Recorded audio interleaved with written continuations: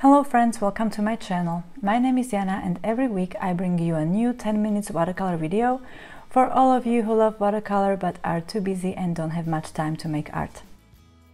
This week I decided to go for a simple watercolor illustration of a whale. In case you are interested in the art supplies I'm using in these videos, the list can always be found in the description, along with my Skillshare, Instagram and Etsy links. Let's get started. First thing to do is to use a masking tape to stick the paper to a hardboard or a piece of cardboard or just something firm. We do this because when the paper is wet, it tends to wave and we want to minimize it. Now I have my pencil and I'm sketching the whale.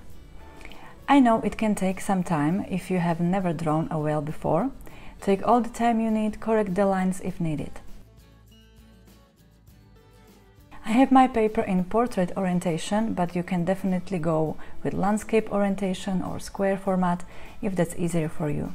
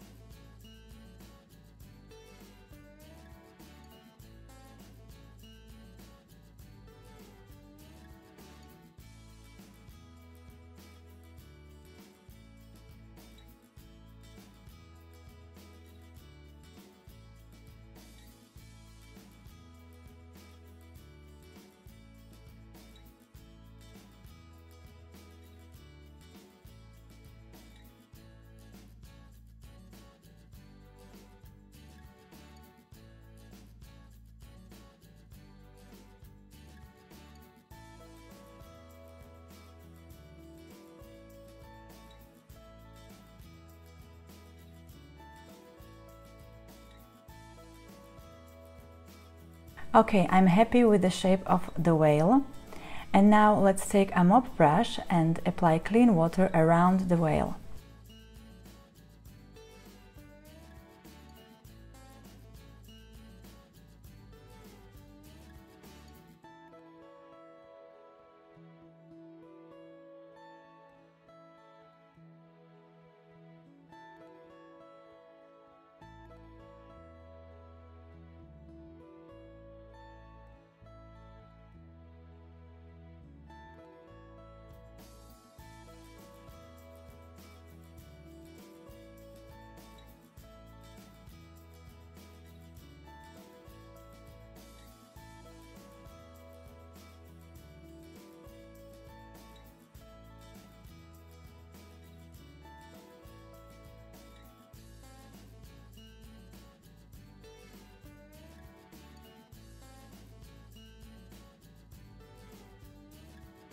And now I take the violet color, this is very nice and rich color, and again I paint the area around our whale.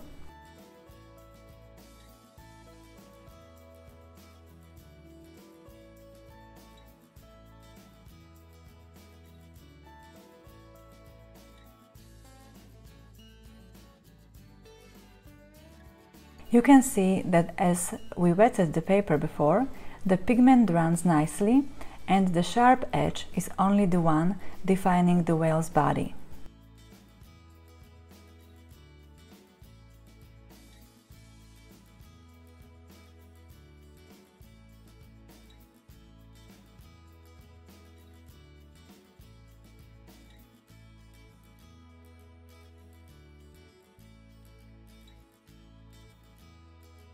This is called negative painting technique because we use the negative space, the space around the object, to define the object itself.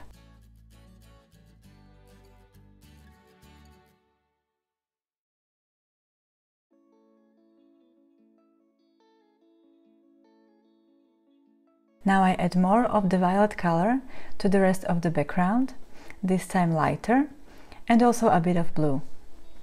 I don't want the background to be too flat and homogeneous, therefore I leave some lighter spaces where the white of the paper shines through the paints.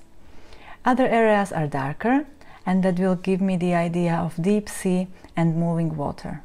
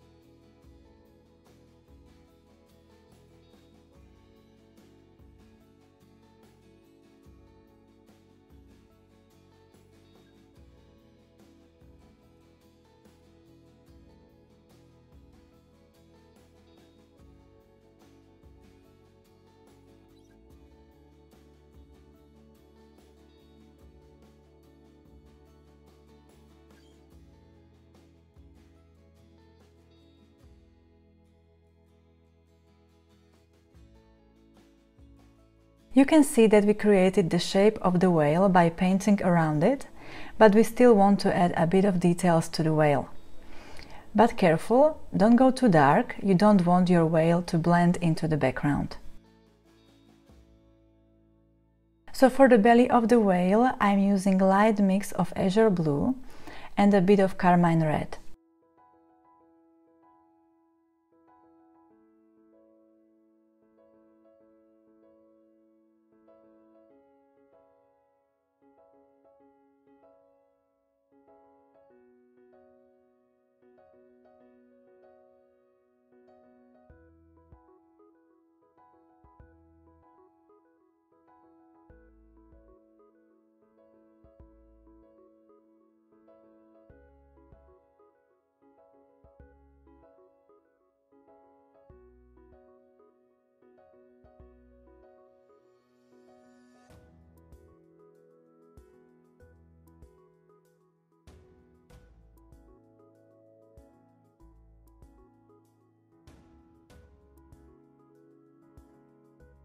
I'm also creating a carmine texture on the whale's tail and fins.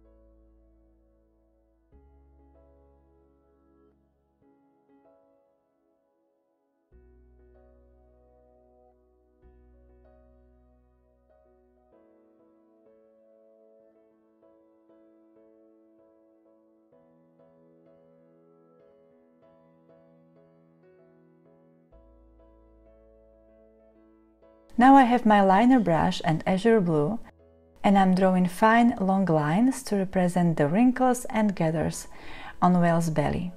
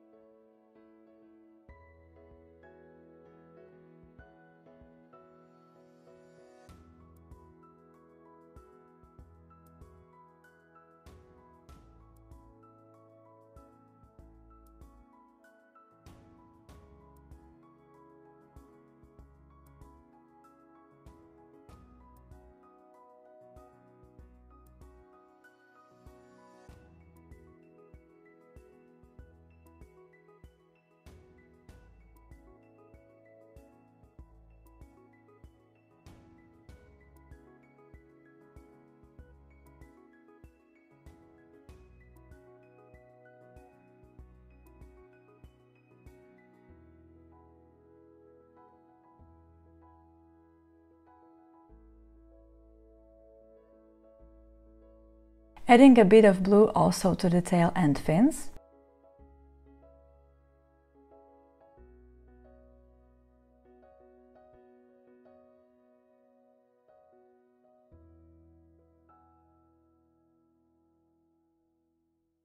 And now I want to emphasize the eye of the whale, which is small but important detail.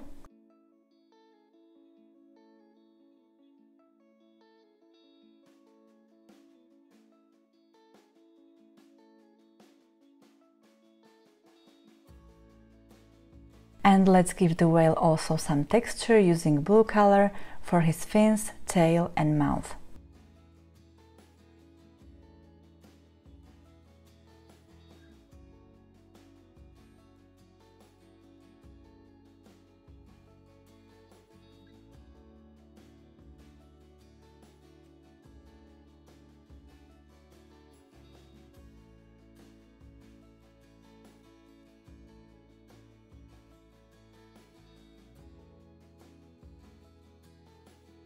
And one of the last things to do, I'm adding a light blue shade to his back. I love doing this last thing. I always say it's optional, but this time I think this illustration really calls for it, because the whale is in the water and there are little bubbles dancing around him, so let's spatter some violet color over the painting. And we're done! I hope you enjoyed this simple illustration and the negative painting technique, which is, in my opinion, one of the most interesting watercolor techniques. Let me know how you liked it, and don't forget that I add new tutorial every week. See you next Friday!